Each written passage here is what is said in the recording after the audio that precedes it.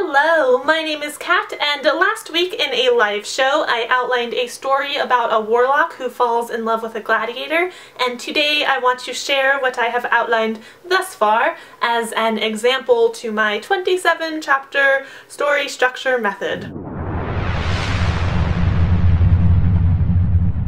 First, an announcement. I'm going to do another live show. Once again, it will be on a Tuesday, February 19th this time, and also once again it will be at 5 p.m. Pacific time, so I apologize to those of you who are busy or sleeping at that time. And what we will be doing in this live show is continuing the outlining process on this story. Last week we only had enough time to outline the first half of the story, so I would like to outline the second half. Now, something I did not anticipate has happened. I went into the live show thinking that we would outline something purely for example purposes, and you know, it'd probably be pretty bad, but it would get the job done. But afterwards, when I rewatched that part of the live show so I could write everything down, I found myself really liking the story, and then I couldn't stop thinking about it, and my brain just kept on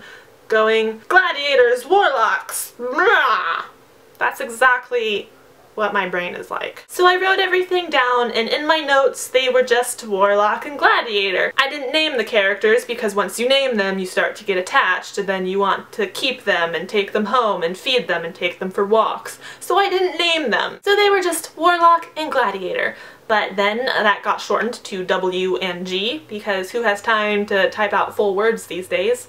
We live in a fast-paced world, kids. Fast-paced. So they were W and G. And then I started to ponder if maybe their names would start with a W and a G.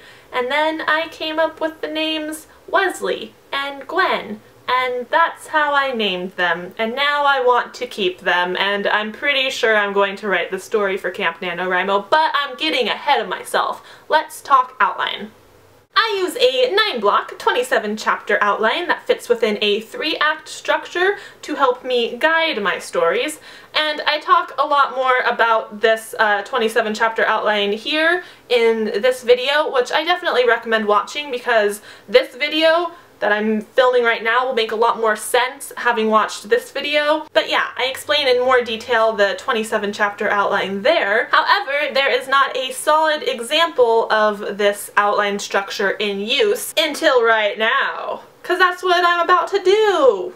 Pay attention. So chapter 1 is the introduction, where we introduce the world and our main characters. This story is set in a world in which people with powers, the warlocks, are the upper class. The royal family, warlocks. Everyone in government, warlocks. They have the powers, so they make the rules, and naturally the rules heavily favor those with powers. People who don't have powers, which is the majority of the population, they are the lower class. They are the 99%. They do what they can to get by, and for some of them who are desperate enough, this means training to become a gladiator. There's no TV in this world, so people gotta stay entertained somehow, and watching poor people beat each other to death is as close to reality TV as it gets in this world. So being a gladiator is pretty bad, but the one upside is the huge amount of prize money you get if you win. Our leading male character, Wesley, is a warlock prince. Actually, I'm not sure if he's a prince or just like the son of an important person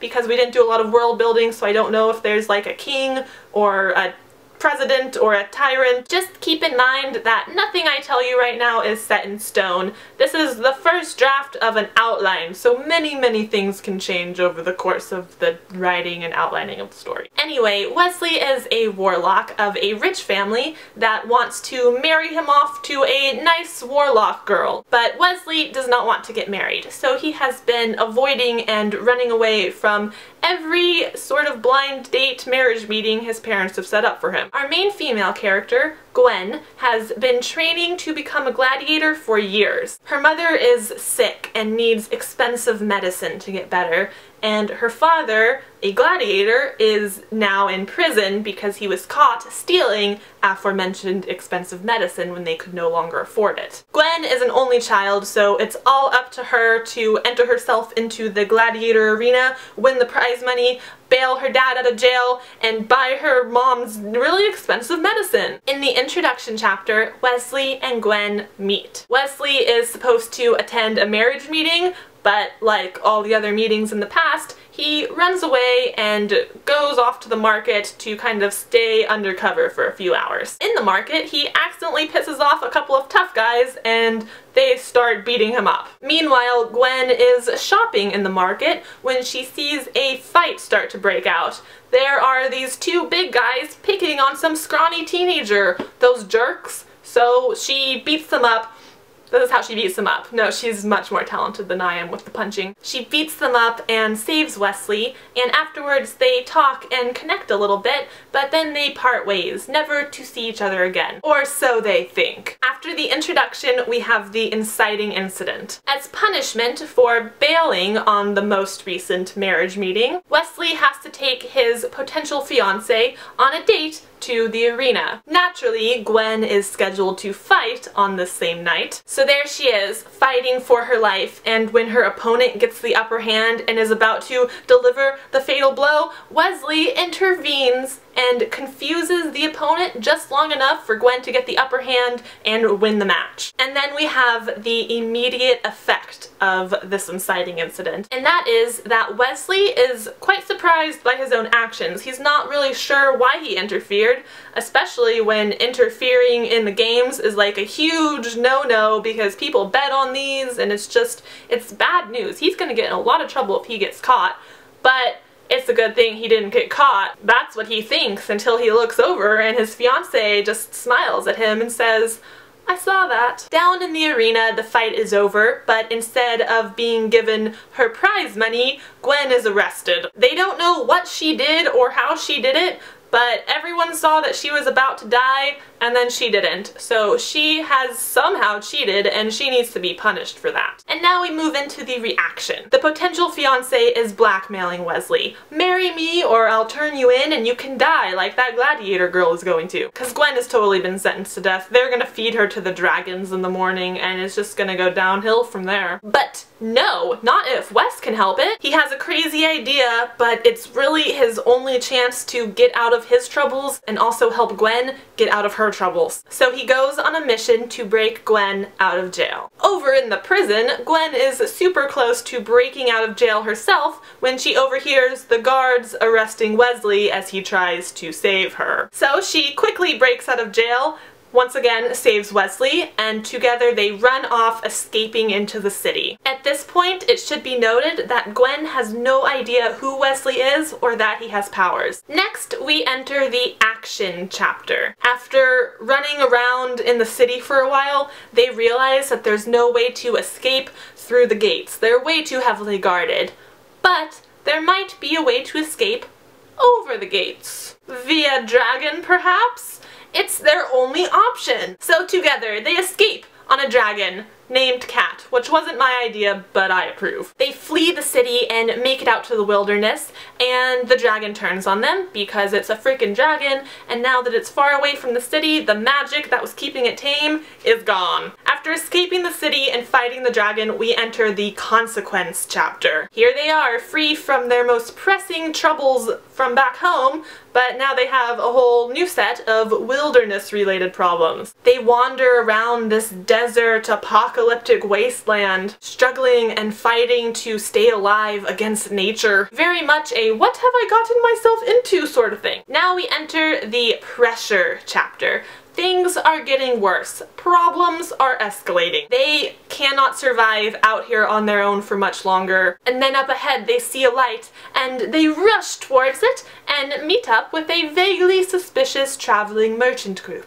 After the chapter of pressure, we have the pinch, or the plot twist. Gwen and Wesley join up with the merchant group because even though they seem a little bit suspicious, it's still the best chance they have at survival right now. So they join up with the merchant group, and also something else happens, I don't know what exactly, but Wesley is forced to show his powers, and Gwen is subsequently shocked by this and feels betrayed. She didn't know he was a warlock! Plot twist! And now we enter the push chapter, which is the last chapter of the first act and kind of the push or the break into Act 2. Gwen is trying to reconcile her feelings for Wesley. Now that she knows he is a warlock, that really changes things between them. They are from such different social classes that really she shouldn't even be speaking to him. But then they arrive at a new city. A city that doesn't have strict class systems between magical and non-magical people. A city in which they can be together. Gwen and Wesley are pushed into this new world where a relationship between them is actually possible. And this is where all the fun romance stuff happens. We start off Act 2 with the new chapter. Here is Wesley and Gwen exploring this new world of this new city and the new world of their relationship together. And we also have the fun and games chapter. This is where their relationship is really going well. Haven't really worked out the details, it's all very cute stuff. Trust me. After we have our fun and games, we move into the chapter in which we have a contrast with the old world. Even though this new city doesn't have like a strict class system separating the magical and non-magical people, there is still a divide there. The warlocks have more money and more power and more privilege, and everyone else is second class compared to them. In this chapter, Wesley and Gwen are reminded of why they shouldn't be together. They have to go back home eventually, and when they do, they both know that their relationship cannot continue. Wesley will have to go be married off to some warlock girl, and Gwen will have to face her punishment, either death or being thrown back into the arena. So we enter the build-up chapter. Gwen and Wesley do not want to separate. The more they spend time together, the more it's going to hurt to say goodbye. This is where they start to realize that their feelings are a lot more powerful than they thought, and they really desperately want to stay together. And now we have the midpoint. Up until now, Gwen and Wesley have been staying with the merchant people and kind of helping out in their booth in the market to kind of pay their own way. But now the merchants are packing up and they're talking about leaving soon. Gwen and Wesley decide to stay with the merchant group until they circle around their trade route and end up back at their city in about a month. By then they figure they'll be ready to face their problems, and also they want to spend that month together before they have to separate forever. So right now, at the midpoint, they are in love and they are happy together, and this is totally a false victory, cause shit's about to go down. After the midpoint, we have the reversal. The merchant crew leaves alright, taking Wes with them, but leaving Gwen behind. And instead of moving forward to the new city, they go back so they can blackmail the king and queen using Wesley as their bargaining chip. A lot of blackmail in the story so far. Gwen wakes up by herself the next morning and looks around for Wesley, but all she finds are empty rooms. She realizes that everyone is gone and she has been left behind.